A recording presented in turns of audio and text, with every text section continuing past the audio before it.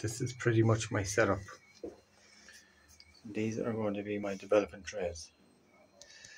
I have a red safe light there. I bought little red bulbs. They're 15 watt. Tiny. But to be more safe, I put red hammerite paint over that.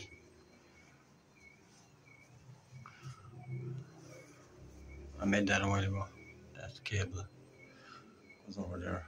Turn it on over here when I'm working inside.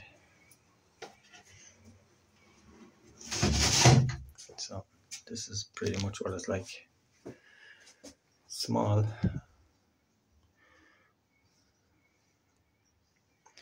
But I get the gist. So my enlarger is going there.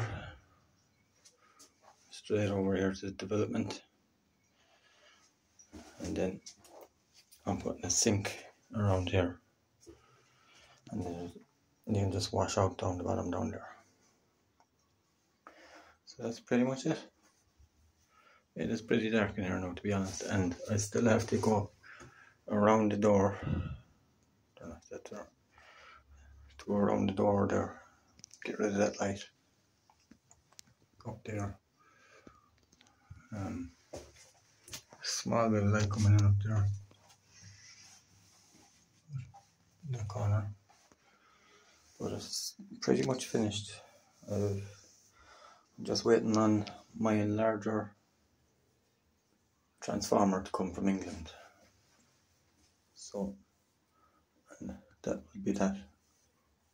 And I'm going to give it another coat of paint because you can still see patches of white there, and I want to cover up all that stuff, that expanding foam with black paint. I just ran out of it, so it is watertight in here because it was lashing rain the other day and there was no water coming in, so that's a plus for me.